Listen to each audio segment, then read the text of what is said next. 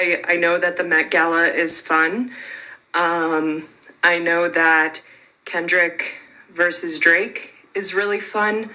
But can we just take a minute right now and take a break from all of that and all go watch what's happening in Rafah? Please?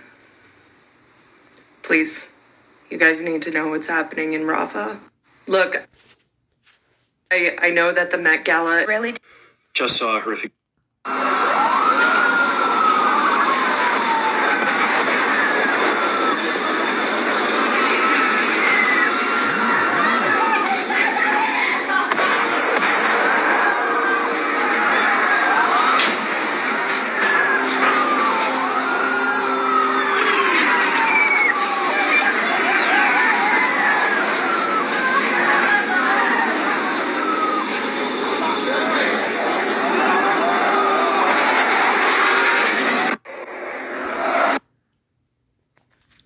All right, Shalom. I'll start by giving all the praises, glory, and honor unto Yahweh, Ba'ashem, Yahushai, Ba'ashem, Arachak, Wadash.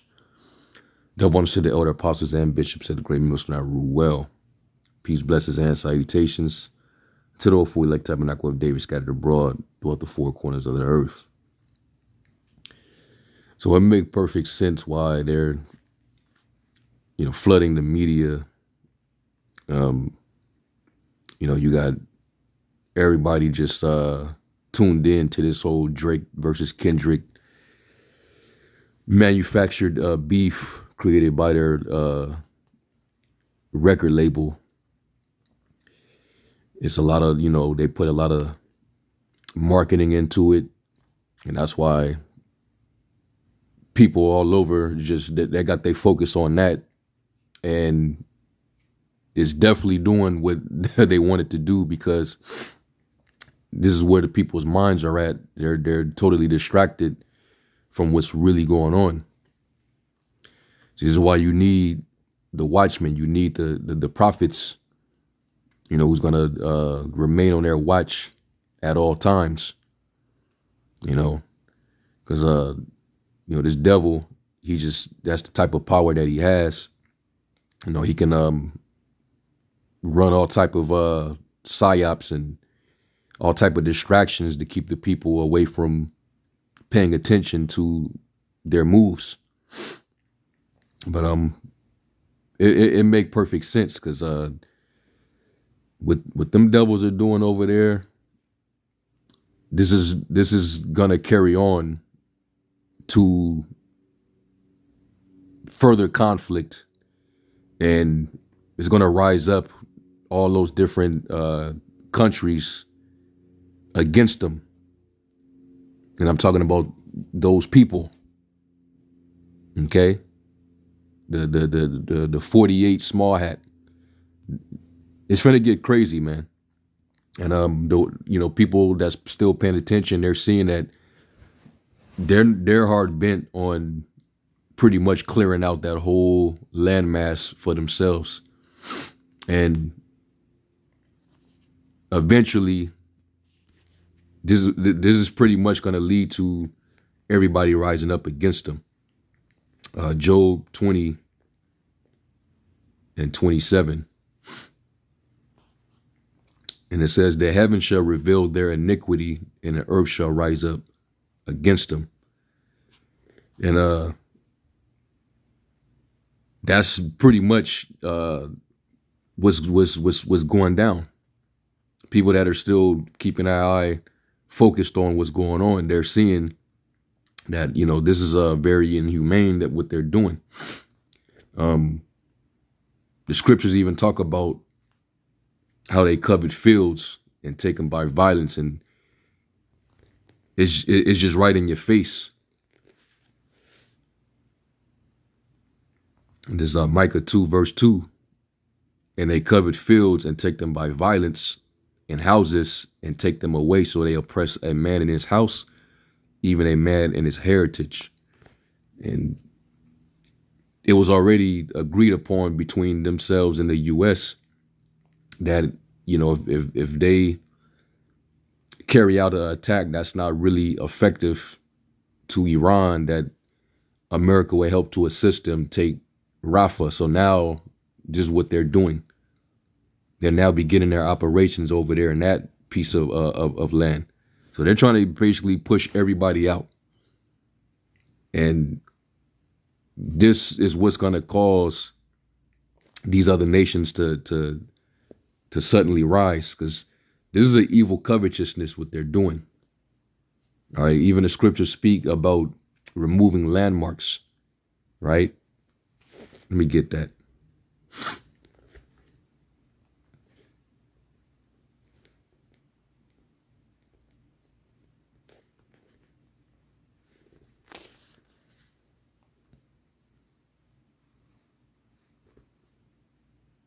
Is Job 24. And one that says, why seeing times are not hidden from the Almighty, do they that know him not see his days? Some remove the landmarks. They violently take away flocks and feed thereof.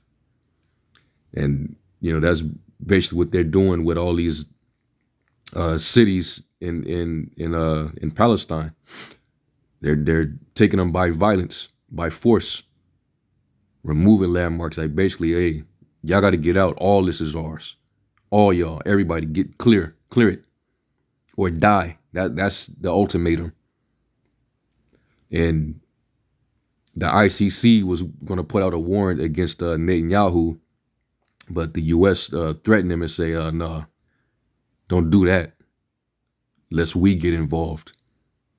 So Babylon is behind this whole operation that's going on. So everybody in the world across the board is going to see that Babylon and the least of the flock are that's the problem. All right, the world's not going to be in peace until the world join together to deal with this issue. All right, this is the hammer of the earth is responsible. All right. At all costs, they're responsible, and the world is getting to see that. So let me go from there to Habakkuk 2. Habakkuk 2,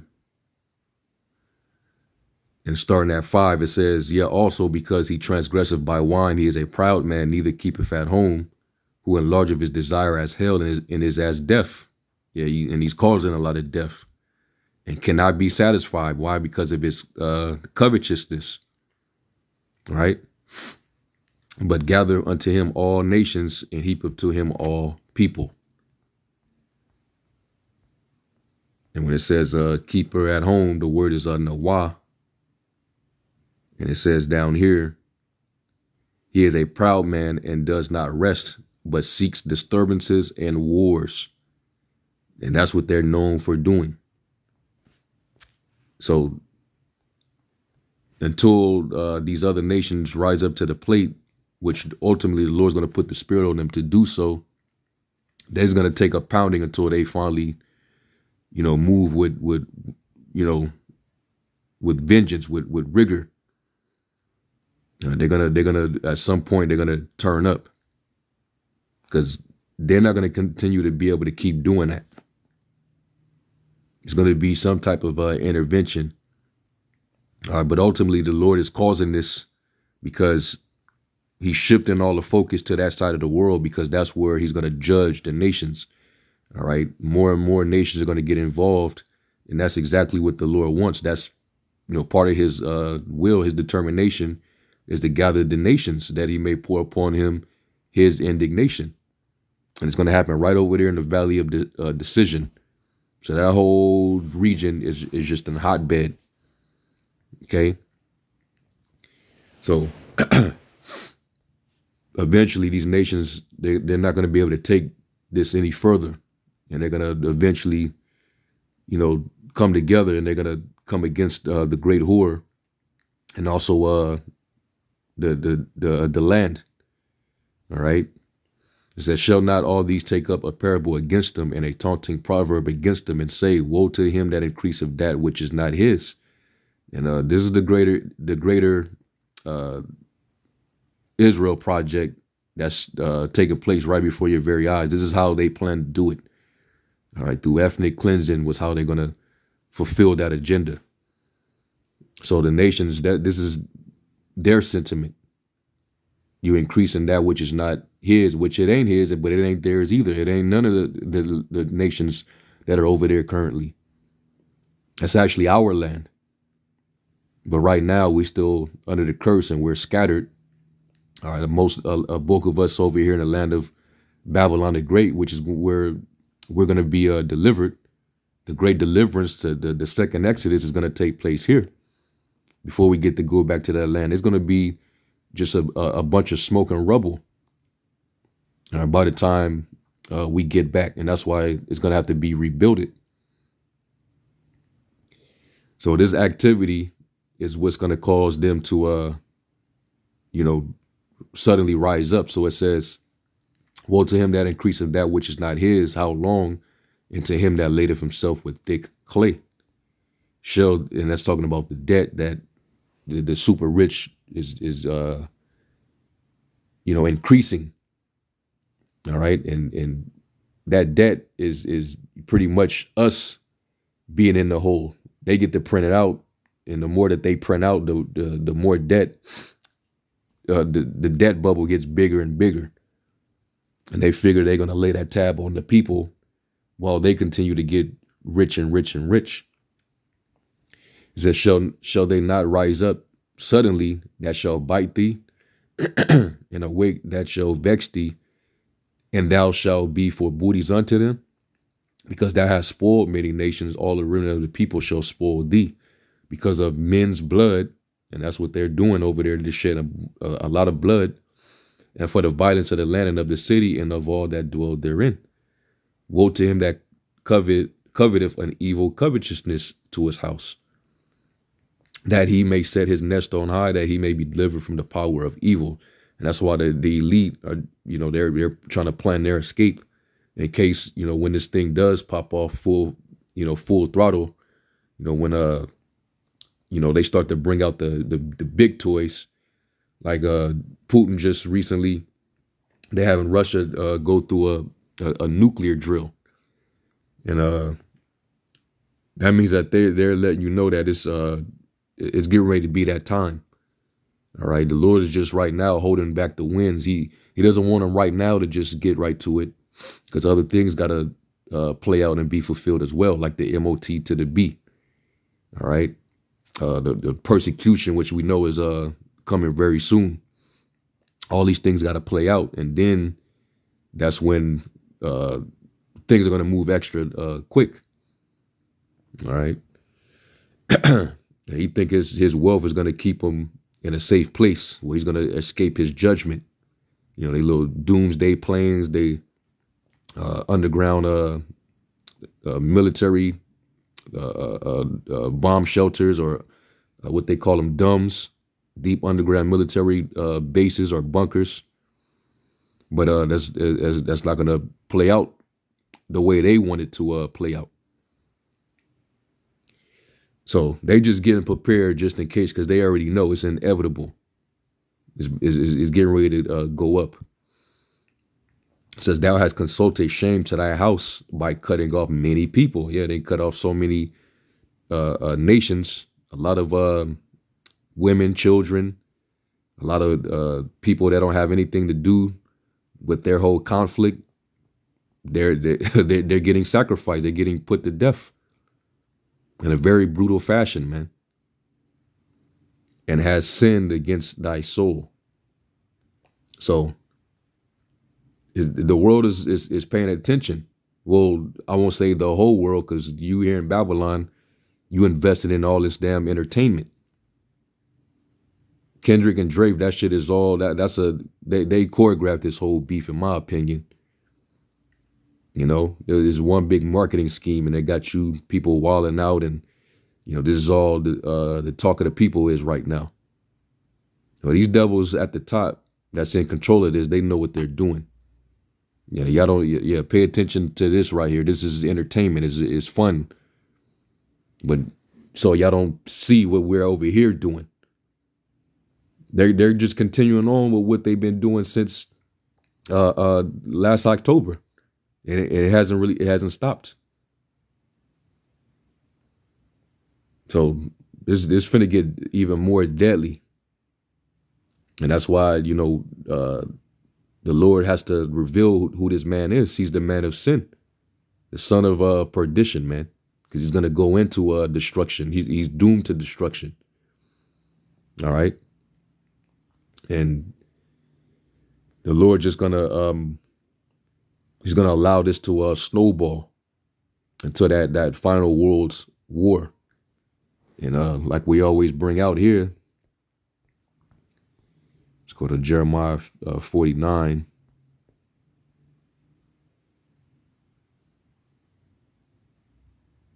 In verse 20. And it says, therefore, hear the counsel of the Lord that he have taken against Edom and his purposes that he have proposed against the inhabitants of Teman. Surely the least of the flock shall draw them out. Surely he shall make their habitations desolate with them. And that's just what this is going to lead to. All right. They're going to be drawn out to this war. And they're going to become desolate because missiles are going to be shot. Just like they like to, pummel these different nations, they're going to get pummeled. All right. That's what's going to happen. They're going to get a dose of their own medicine, so to speak. It says the earth is moved at the noise of their fall. What's going to cause the whole earth to be moved like that? When the missiles get to flying, when they detonate, that impact is going to throw the earth off of its axis, man. It's going to cause the earth to roll to and fro like a drunkard. It tells you that in Isaiah, the 24th chapter. It says that the cry, the noise thereof was heard in the Red Sea. So this is what's going to happen at Esau's fall. Esau is going to fall hard, very hard, that the earth is even going to shake. Shake their ass right out of power. Because it's just too much violence, too much war. And that's why, and that's how you know that they're not the people, because when the real people return, there's not going to be any war anymore. That's Isaiah the 2nd chapter. Nation shall not lift up sword against nation, neither shall they learn war anymore. When is Netanyahu going to quote that in one of his speeches? Because they still fighting. Still drone striking. Iran, they just showed how vulnerable you actually really are, even with that defense system you got. So, yeah, man, there's, Jake's still asleep because they're distracted. You know what I mean? But we got our eyes open and we're paying attention. All right? And there's nothing that this devil can keep secret. So, that's pretty much that. Y'all saw the clips in the beginning. They over there tearing shit up, and over here, everybody just, and then meanwhile, you got George Soros, funding his auto out of KO, right? With these campus protests, people are even starting to find that out. So every move that this man is making is really falling back on himself. And this is the reason why eventually he wants to, regulate the internet, take away anonymity. He's trying to censor what we say. You got to speak in code. Because he's all eyes is on him. And his iniquity is being revealed. All right. What does it say in Isaiah, the 32nd chapter? That the nobles shall not be called liberal. You losing a lot of respect day by day. Now, Isaiah 32:5, it says, the vile person shall no more be called liberal, nor the churl said to be bountiful. And that's why, like it tells you in the prophecy in Obadiah, as well as Jeremiah 49, that you're going to be made small among the people and greatly despised. So you're not seen in a benevolent light anymore. And that's when, when you start to notice that everybody is against you, now you start to feel like your back is against the wall, even though you've been the aggressor this whole time. When Esau feels threatened at any capacity, even if he's the aggressor, he feel like his back is against the wall, he's going to turn up his violent streak even more. All right. He's going to go on the offensive, but he's going to, he's going to overdo it. And he's not justified. He just make excuses to continue to do it. Because what was when Isaac blessed Esau, he told him what? That you're gonna live by that sword. So that's Esau's way of addressing every issue that he has. He gotta do it with violence because he lives by that sword. But it's gonna fall back on him. All right, and when we see the vengeance, we're gonna rejoice. All right, we're gonna get to see the reward of the wicked. So yeah, that's I had to touch on that. Lord willing, y'all brothers and you few sisters will edify them. Give all praise to y'all. Bashim Yahweh Shai. Shalom.